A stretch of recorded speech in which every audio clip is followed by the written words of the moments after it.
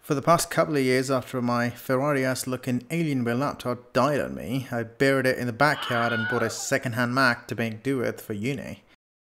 Which got me off the gaming wagon for a while, but that didn't stop me from holding myself to the ones that I could play.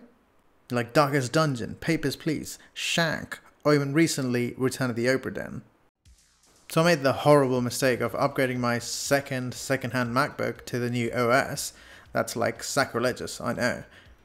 I mean, come on, you have a few brewskis and you're in lockdown alone in your room with your laptop and a sanitizer, one thing's gonna lead to another, and shit's gonna go down. And before you know it, to a man living by himself and having a quarter-life crisis, it was the only solace in my life. I mean that, and drinking. But now to add fuel to the fire, they took away my 32-bit games by not supporting them on Catalina, or whatever the hell the new one is. I'd be pirating if it wasn't for the Steam doing all the stupid 32-bit technical shit and installing DirectX or whatever the crap those underpaid homeless indie devs want to put in their games. Now I can't even do that. That's like taking credit for all the heavy grocery lifting that your brother does from the car. Even when you compare those indie games to their console competitors, they're hella inspiring to play and were on consoles as well, like Nova 111, The Swindle, Super Meat Boy, Witcher 1 and 2, and now it's going to be wiped off the face of all Mac systems forever, unless you use Boot Camp or some shit. Ain't nobody got time for that. Of course, I'll probably buy a PC in the future, but I gotta have my Mac gamers back, y'all. I mean, we're looking out for each other, the few of us that are still hanging in there, for dear lives to play them juicy 64-bit indie games.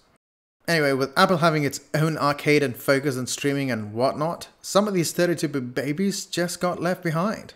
No big deal. I mean, I still leave my nephew out at the dog park every now and then, and forget about him, but he's totally fine.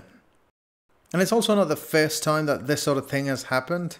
A quirky, funny segue into mobile ports of console games. Do you guys not have phones? Yeah, you guys. There we go. There used to be dime a dozen mobile ports back in the day, when you had to, you know, sell a kidney to buy an iPhone. Nowadays you'd have to sell both of them to get the basic one. Games like Resident Evil 4, Bioshock, Splinter Cell, Dead Rising, DMZ4 Refrain, GTA Vice City, and even San Andreas. Even though they played like spanking a butt at ours, the idea of playing those classics on the loo or the tube was more than enough to keep you engaged for the 10 minutes that you did the commute for or went on the commute for.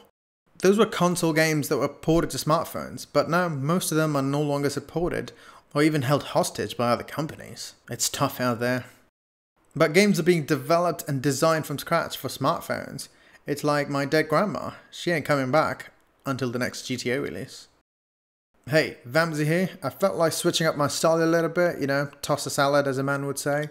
So here we are. Do let me know what you think about this video in the comment section below, and subscribe if you're into that sort of shiz, you know. Fucking hell, Mom, I'm trying to record my heart out into this video. Get out!